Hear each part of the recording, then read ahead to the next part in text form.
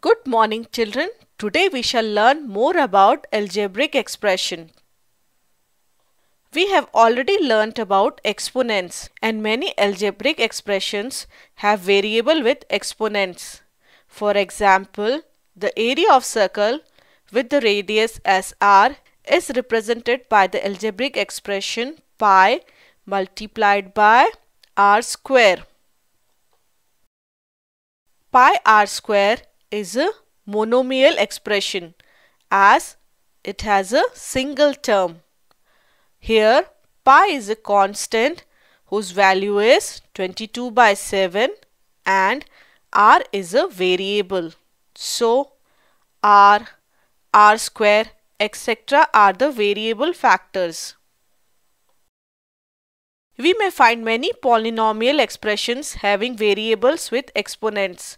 For example, 3x cube plus 2x square y plus y cube.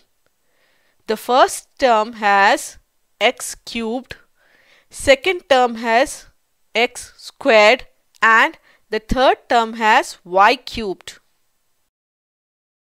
Now the term with the highest power in a polynomial decides the degree of the polynomial.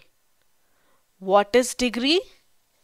Take for example an expression 2l plus 2b. Here the highest power is 1 as both l and b have 1 as the power. So the degree of this polynomial is 1.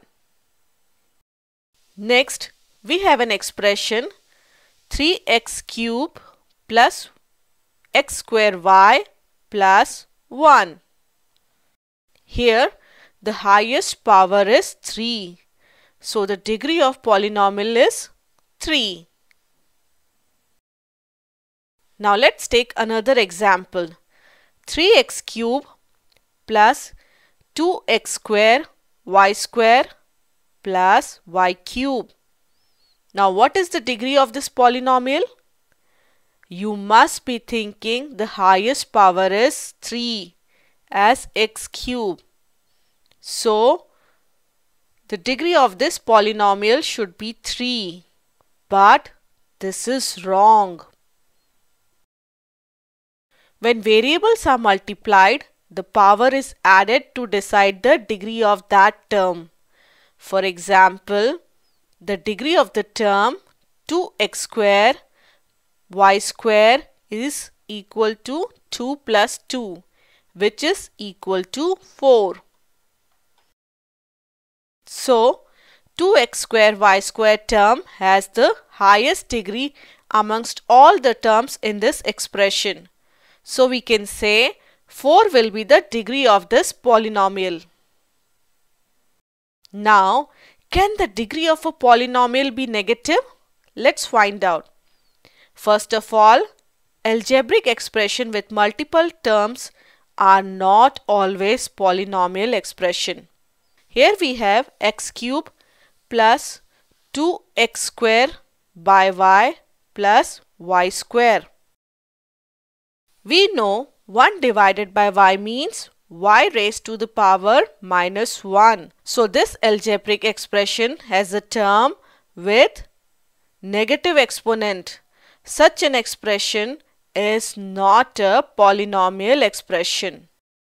Thus, polynomial expression doesn't have any term with negative exponents. As the polynomial doesn't have any negative exponents, the degree of polynomial is never a negative value. So let's revise what we learned today. Term with the highest degree decides the degree of a polynomial. If a term has many variables, then we need to add the exponents of all the variables multiplied in a term to get the degree of the term. The highest degree of the term in the expression is the degree of that polynomial. Here the term b square is of degree 2. But the term 2a square b has the degree 2 plus 1, which is 3. Hence, the degree of this polynomial a plus 2a square b plus b square is 3.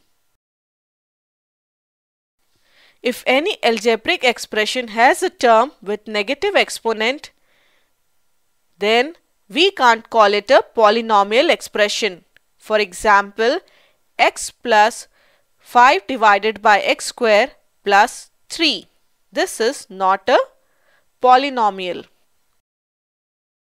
1 by x square is x raised to power minus 2. So this expression is not a polynomial. So now you know what is the degree of a polynomial. That's all for now. Bye bye children.